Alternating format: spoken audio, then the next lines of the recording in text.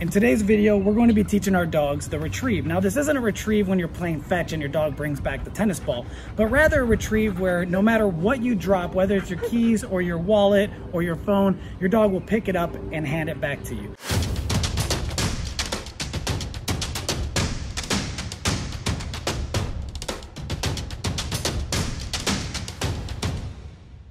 This is an important exercise for most service dogs, as most service dogs need to know how to retrieve for their owner. This is going to be the exact same technique that I used in the show on Animal Planet, Rescue Dog to Super Dog. The first thing I want to do is I'm using a very basic item. You can see it's a simple wooden pole. Some people would use a PVC pipe, but what I want to do is I want to be able to bring it out and get her to bite it. Now, I'm not asking her to hold it just yet. I just want her to bite it. The moment she bites it, I'm going to use her terminal marker, and then I'm going to reward her. Again, this is the early stages, so we're going to reward every single one. We want her to build upon success. Okay, so I have her sit in front of me. I like to use a climb bed, but some people would also use a back tie and have the dog attached to a harness.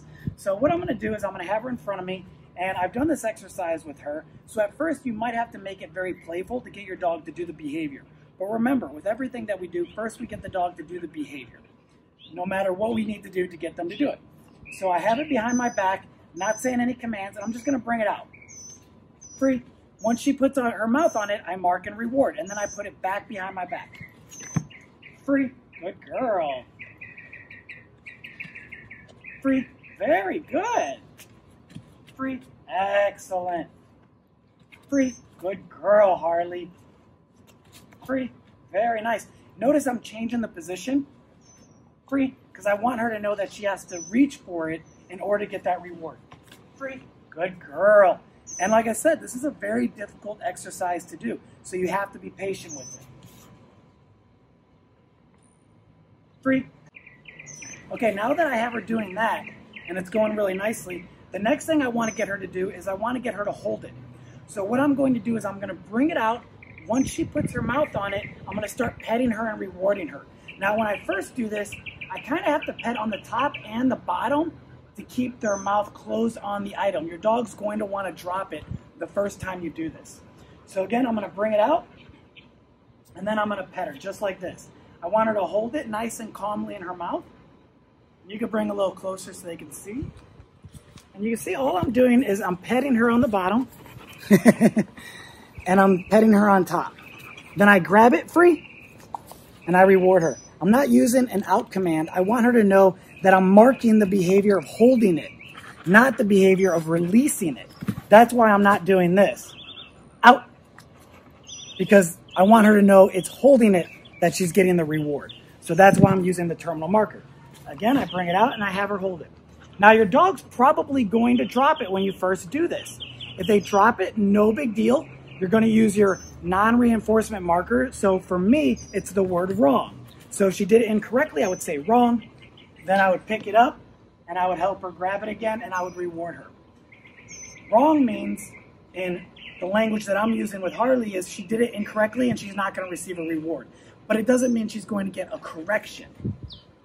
Once I get the dog comfortable with holding it in their mouth and I can have them do it for an extended period of time, then I want to get them to start walking around while holding the item. Again, this is very difficult in the beginning, so be patient. So we're going to start walking around. So I would use the leash pressure, and I simply guide her, and I get her to walk towards me. Come here, baby. Good girl. Good. Very nice. And again, if your dog drops it, no big deal. Say the wrong or the non-reinforcement marker. Come here, sweetie. Good girl. Good. And then bring it back and help them. Free. Very nice. So I would have her walk in a lot of different locations. This is also a good exercise for service dogs because you want them to be able to carry things for their human with the disability. So she dropped it, so I would say wrong. I pick it back up, I put it back in her mouth. Good girl, come here, sweetie. Very nice. And like I said, a lot of dogs are gonna drop it at this point. Harley, come here, baby. Good girl. Free. Good, very nice. Harley, climb. So now you can see she's able to walk around with it. She made a mistake, she dropped it, not a big deal. Again, you have to be very patient with this. No, Harley, climb. I did not see the break. Good girl. Come on. In fact, break. Good. It's a little warm, so I'll let her jump down. So again, we want to be very patient with this. Now the next portion, after I've completed those steps, what I want to do next is I'm going to drop the item. Actually, I'm going to bring the item to the ground, but I'm going to keep my hand next to the item. When you first do this, your dog wants to see your hand free next to the item. For some reason, with every dog I've trained to retrieve, if I just drop it, they look at it and they go, your hand's not there, so I'm not going to pick it up. It's kind of weird. So the first time I do that, what I'm going to do is I'm going to bring it to the ground. Free. Good girl. And have her grab it while my hand is still holding it. Free. Very nice. Free. Good girl. So she's doing very well. Free. Excellent. Good job, Harley. Did you want the treat or are you going to smell the grass? So you can see I'm going to do that for a while. And again, a lot of reps. You have to do a lot of repetition in order to get the dog to understand this exercise. Then what I do is I slowly start to move my hand away from the item as I set it down to make the picture look similar, but to get the dog to pick it up off the ground without my hand holding it. So it should look something like this. Free. Very good, Harley. Free. Nice job. Free. Very good. So you can see what I'm doing now is I'm starting to move my hand slowly out of that picture and getting her used to the idea that she can pick it up off the ground and hand it to me. Next thing that I do in order to build upon this is I start to throw it. When I first start to throw the item, I let the dog go retrieve the item while it's still moving. So we're going to be using a little bit of play. We want to make this fun. So I'm going to guide her into heel position.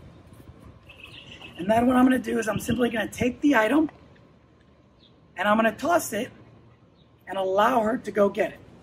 If she doesn't just take a break, you're laying down, you're getting tired. All right, so we're going to take it and then I'm going to toss it. Good girl. Very good. Very nice, nice, nice. Lots of praise, lots of praise.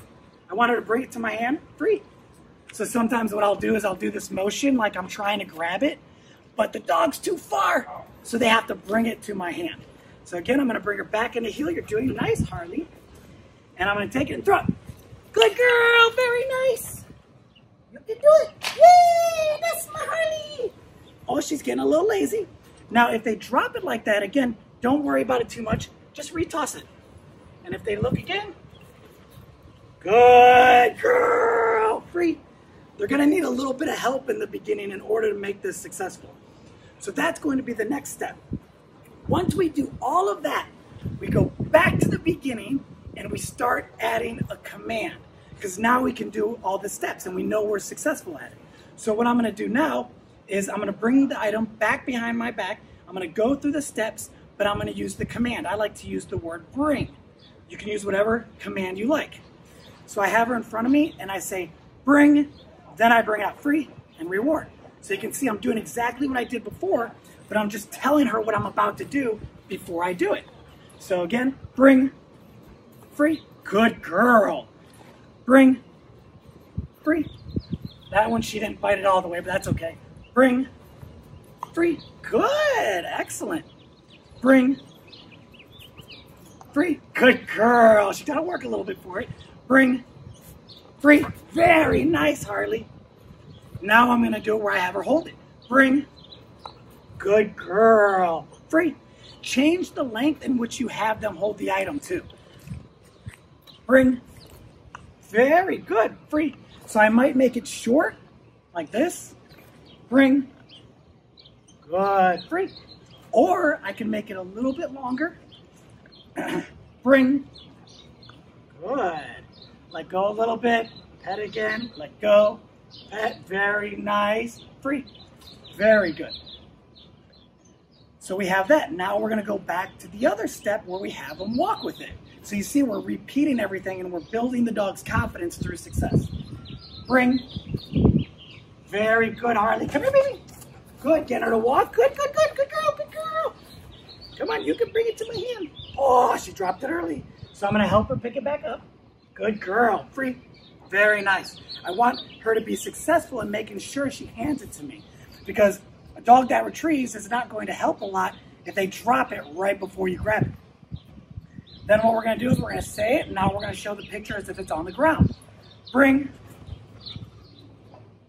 I want her to grab it though. There we go. Free. Good girl. Bring. Good. Free. Very good. Harley, bring. Good girl. Free. And now when you're doing this, I do recommend doing it on a flat surface without a bunch of distractions. So this has grass and other things to distract them, so it's a little more difficult. If you can do it inside somewhere with less distractions, it's going to make it easier. And now we go back to where we're throwing it. So again, I'm going to say it before I throw it right now because I'm trying to make it more fun for her. Bring, and then I throw. Razor, good girl, very nice. You got to bring it to the hand, right here. There's my hand. So you see how she kind of reached up in order to hand it to me. Okay, so once I get that, then my next step is, while I'm doing normal obedience, so I'm hanging out with her, we're training, down, free, I'm doing some basic obedience, and then I drop the item. Free, I don't tell her to bring at that point, because this is another exercise where I want her to be able to pick it up and bring it back to me, free, even if I don't realize I dropped it. So if you accidentally drop something, your dog sees it, picks it up, and brings it back to you, and you can reward them. So this right here is going to be the first few steps that we're going to do to teach the retrieve. This takes a while. So give yourself a month, 2 months, 3 months if you need to. Don't rush it. Be very patient with it. The next video is going to be on how we're going to take this and turn it into all these other different items that the dog will be retrieving. Because right now she just knows to pick this up. But I want her to know that she needs to pick up keys and those different things as well. Okay? So I hope you guys liked today's video. Thanks again for watching and supporting my channel. If you can, hit the like, subscribe, hit the notification bell. A lot of you have also been asking where I get my vest from. I'll put a link in the description so you guys can check that out as well. And I will see you all on the next video.